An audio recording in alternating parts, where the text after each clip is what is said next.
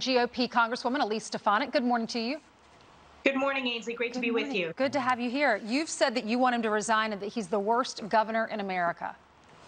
Well, he has earned that title. Governor Cuomo has been enveloped by multiple scandals. First, you have the nursing home scandal and the cover-up, which I believe is a crime, a federal crime, and an obstruction of justice. You had his most senior aide admit to withholding information from the Department of Justice when they requested information on the numbers of deaths.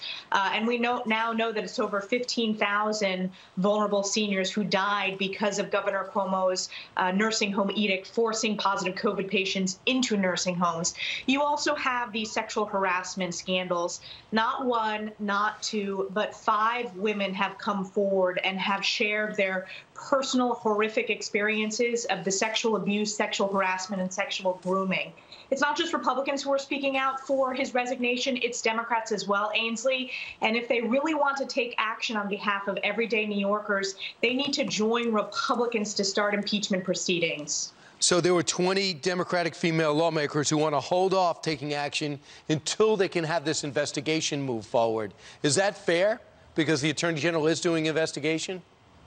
Well, first of all, the Democrats had to really be pushed to call for an investigation. I was the first member of Congress, the first senior elected official to call for an investigation December 14th when the first victim, Ms. Boylan, came forward.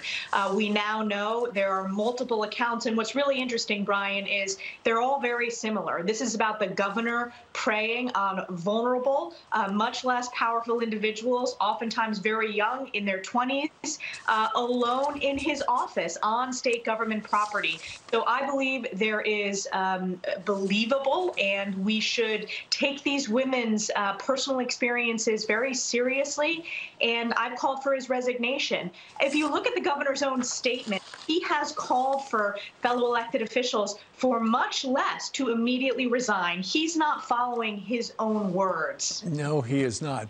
All right, Congresswoman, you did not vote for this $1.9 trillion COVID relief package as it is being described, although there's not that much for COVID in it.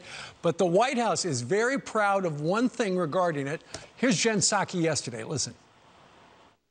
Senator Manchin and Senator Sanders and a range of Democrats in between just voted to support a $1.9 trillion package that is the most progressive piece of legislation in history. So I would say we feel pretty good about that. Well, she feels pretty good about it being the most progressive piece of legislation in history. You feel pretty bad about it. Well, she's right. It is the most progressive piece of legislation in history. And how quickly did President Joe Biden forget his inaugural speech focused on unity? There was little to zero outreach to Republicans, and the vast majority of this bill has nothing to do with COVID. Most of the funding actually doesn't even get spent in this year. It gets spent 2022 or after. Let's also keep in mind, Steve, that we have over $1 trillion of previous bipartisan COVID packages that haven't been spent. We need to focus on making sure we have targeted relief to support small businesses, to support schools, and making sure that we're reopening up safely. We don't need to have these pet partisan projects, this wish list that Nancy Pelosi put forward and jammed into a very partisan bill. Who did we elect? Do we elect a moderate? Or do we elect Bernie Sanders? Bernie Sanders was unelectable. Why are we taking his agenda?